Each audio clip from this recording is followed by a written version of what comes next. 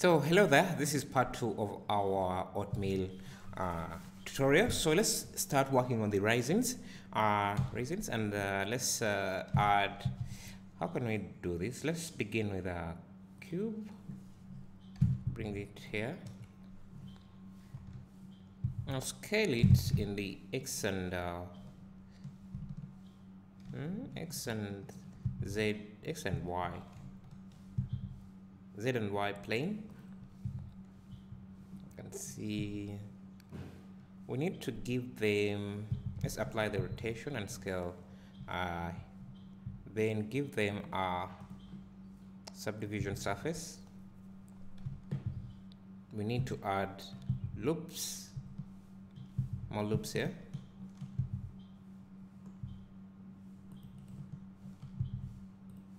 Then also here.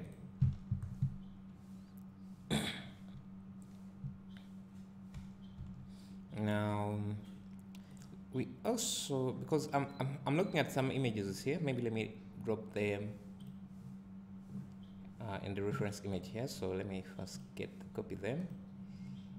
So this is the reference image I'm looking at here. How are we going to do this? Let's add. Would this work? Because I'm thinking if we add a displacement modifier, we can use a texture. But what kind of texture? Image? I see. If we have, let me open and let me find an image here. If we have cloth wrinkles, I think I have an image like that. I'm not sure where it is. Let me find something on Google here, because you can see the texture kind of looks like wrinkled clothes. So let me find that. Cloth wrinkles.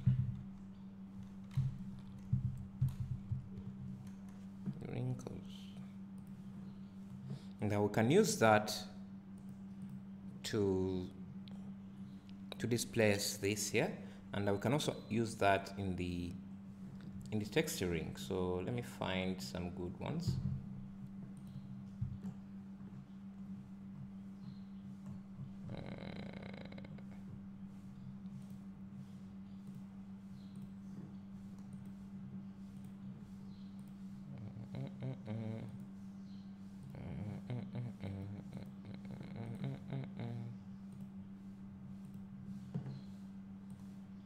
So this is what I have here, and let's see, it kind of looks the same here, but I think this shape won't do.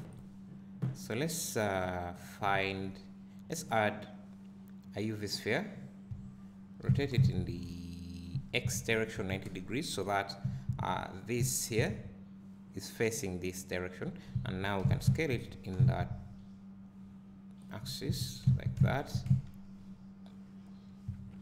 Now we can add,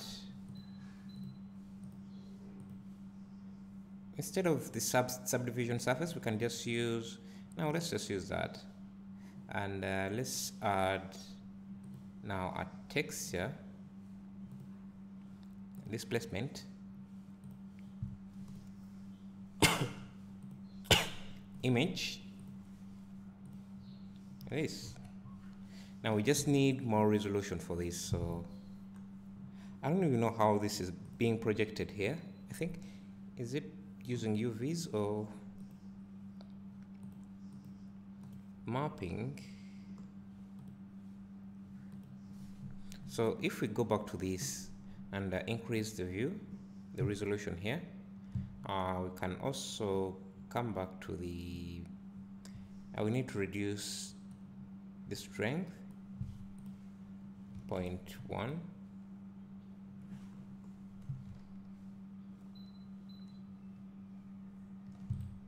Smooth shading. You can see the details are coming in, but they're not looking that great.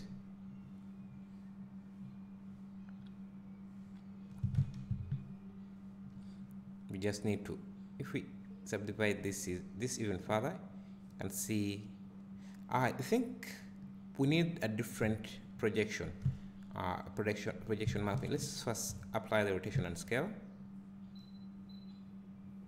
Let's first turn off all of these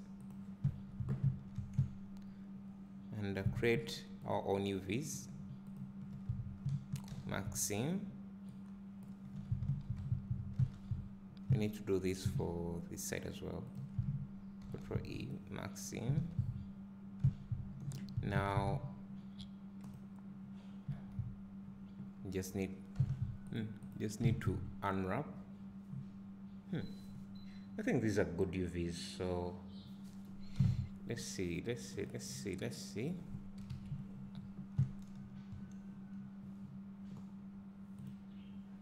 Let's change to multi-resolution. Make sure this is up. Turn back the displacement. Let's go back to layout so that we can see these. We need to subdivide once. Let's subdivide twice, 3 times, 4 times.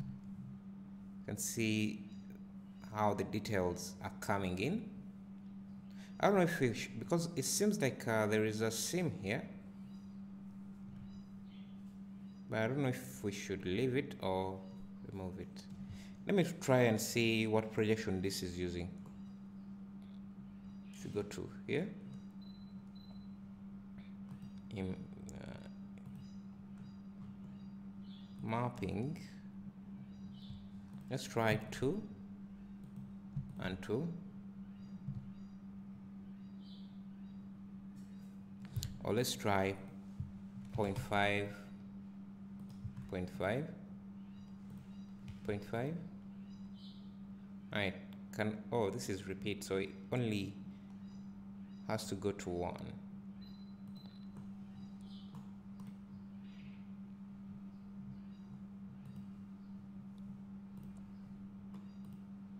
You can also control the contrast.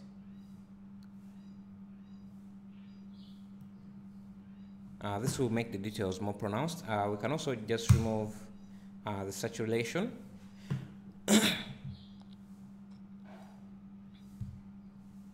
And maybe we don't need this much contrast. We can just let it be.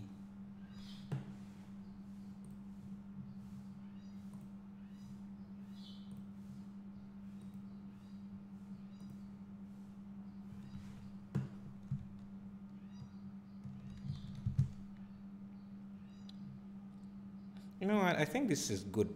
This is good.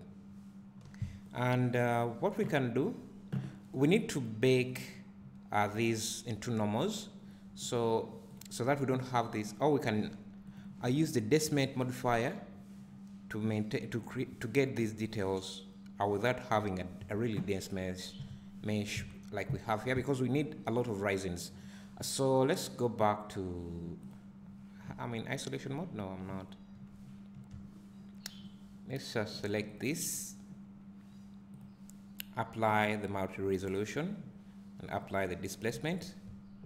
You can see how dense this mesh is, and we need to create variations because you can see this is a healthy raisin. It doesn't have, it's not too as dry as the raisins we want. So let's first go back to the reference image. No, we can just keep it there. Keep to this. I would make a duplicate of this and put it here. Then use add. Decimate modifier is what I'm looking for. Decimate. So then we can reduce on.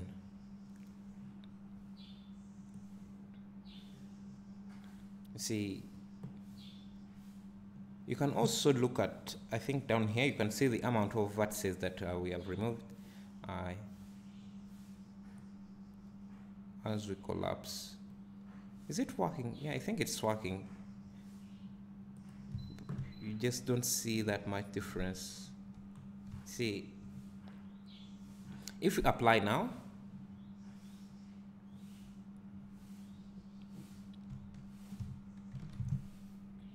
this is what we have. So it's basically not as dense as this one here. And I think we can still remove more. And now if we apply a subdivision surface,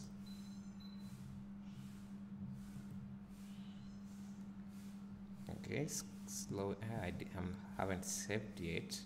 So if it crashes here, I'm kind of done.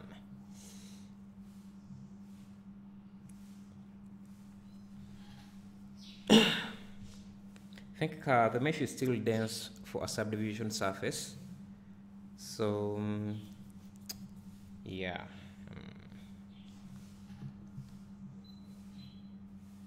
That's how it looks with a subdivision surface.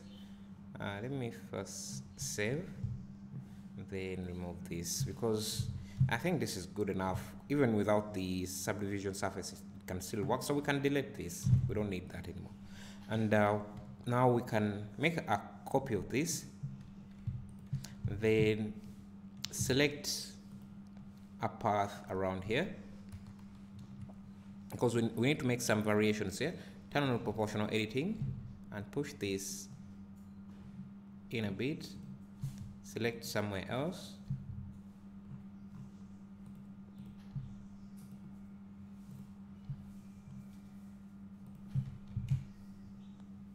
And so we have that copy. You can get another one that is a bit squished. And we can change the fall off to random. Maybe that's too much. Let's try something like this.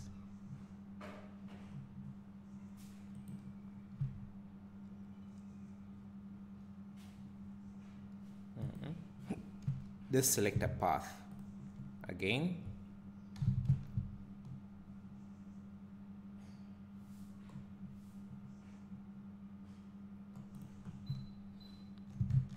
See this one here. Yeah, so we have 3 different versions. So we can come back to our reference image and start distributing. You can see they're around 10 or 6, but I think like 12, because these are also raisins, but different colors. So let's scale this to the size. Bring this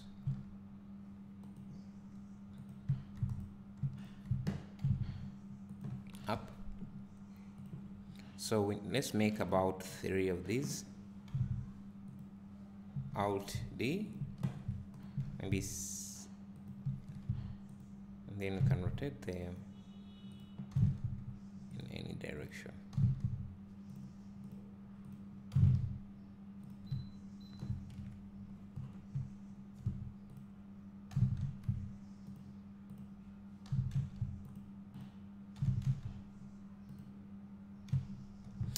Then let's get this.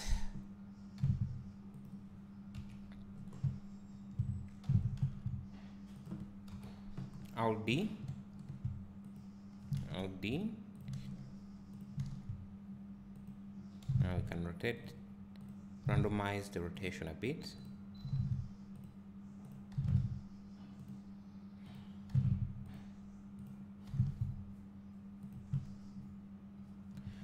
Get this.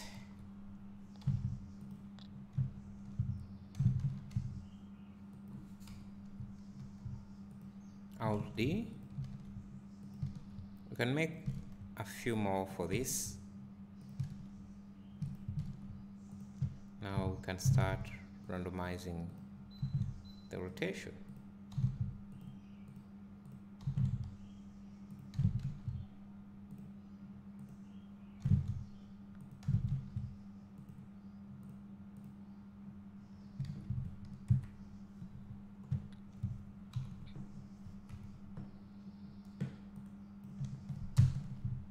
So in the next lesson, we'll be looking at the material setup and yeah,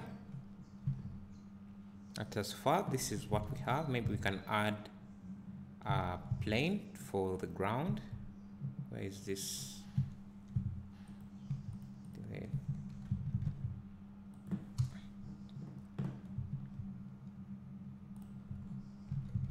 Yeah, in the next episode we'll look at the materials.